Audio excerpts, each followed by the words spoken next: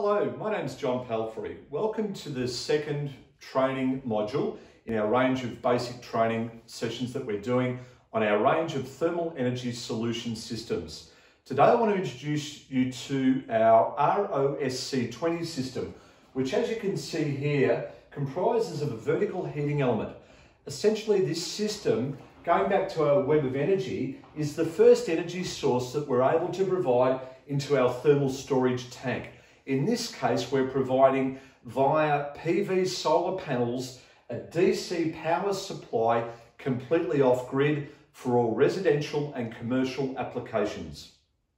So let's explore a little bit further what the ROSC20 is. Quite simply, it's a DC power supply gained from solar PV panels up to a 2 kilowatt supply, cable connected into the vertical heating element, which is placed in the middle of our storage tank. Lots of advantages and benefits in addition to being an off-grid power supply, but also too when we're comparing to other types of solar systems that require flow and return lines, which can provide a lot of heat loss, additional components including pumps and other accessories. A very, very simple cable connection plugged straight into the myPV control module, but also providing an AC power supply if necessary.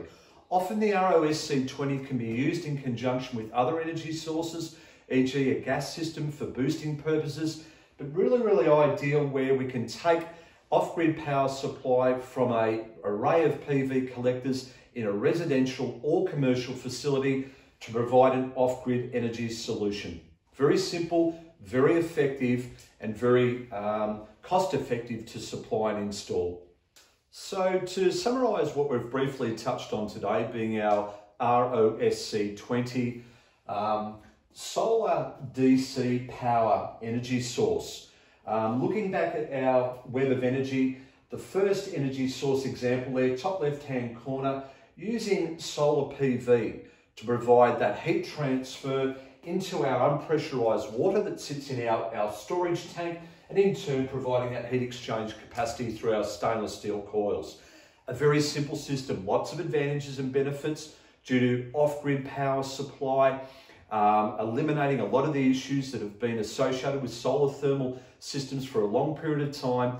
Basic DC power supply into our myPV element, also with an AC boost supply as referred to before. The simplicity of solar PV directly connected into a thermal battery is one of the first ways that we're looking to provide this sort of energy source into residential and commercial water heating.